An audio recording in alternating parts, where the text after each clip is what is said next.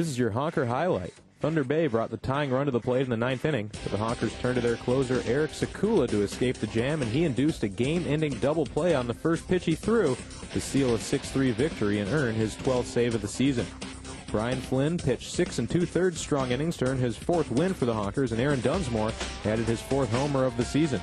Rochester is now 6-2 on the half, while Thunder Bay is at 4-3. The Border Cats jumped on the board first, scoring an unearned run in the second inning, but Flynn would shake it off and continue to put up zeros while Rochester climbed back against Thunder Bay starter Tyler Powell. The Honkers threatened several times early and finally got on the board in the fourth, tying the game at 1-1 on an RBI single by Chris Otten.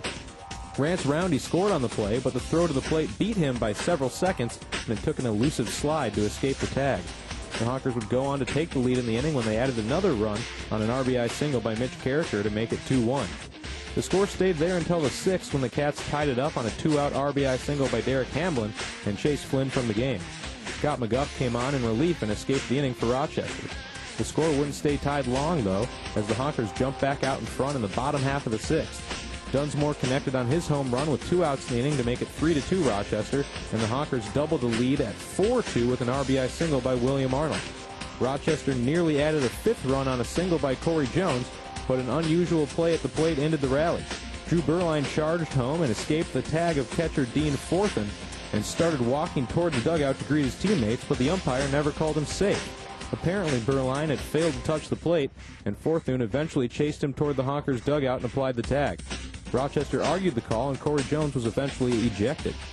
Rochester would score 2 more in the 7th to make it 6-2, but the Border Cats nearly came back in the 9th.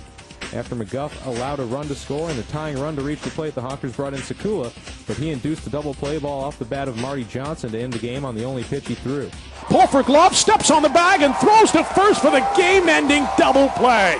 It takes just 1 pitch for Eric Sekula to end this one, and you can chalk one up for the good guys.